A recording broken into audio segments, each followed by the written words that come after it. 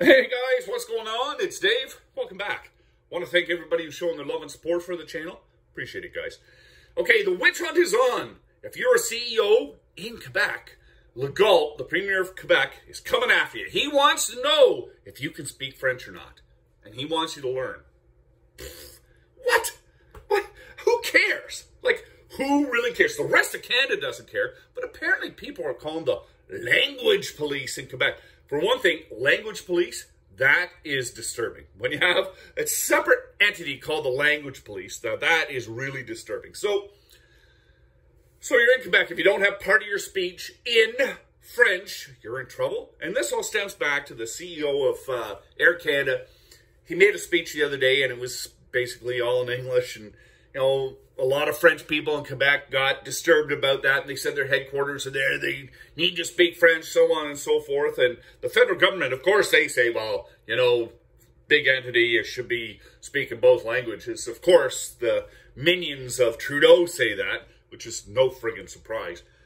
But, you know, if there's a witch hunt going on, I would just pull my company the heck out of Quebec. See how they'd like it then. Teach them with hurt of dollars, okay? You take workforce away from Quebec, tons of money to Quebec. Let's see how fast they enforce those language laws. Because it's all smoke and mirrors. That's what it is. It's smoke and mirrors. Because, you know what? They can say whatever they want when they're getting big money from the feds. But all of a sudden, when these companies start pulling out saying, screw you and your language stuff, you want us here or not, I'll guarantee you that Quebec will back down and they'll say, oh, you know what? How about you stay? We'll look the other way. And I guarantee you the language police won't be writing out any tickets or saying anything either.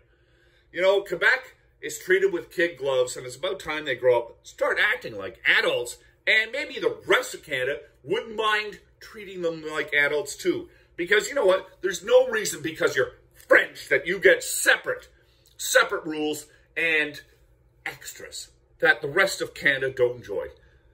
That pisses me off. When I see hardworking individuals in Alberta getting the shaft, and meanwhile Quebec thrives on Alberta's money, that pisses me off.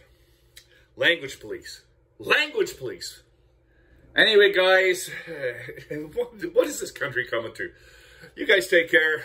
Please be safe.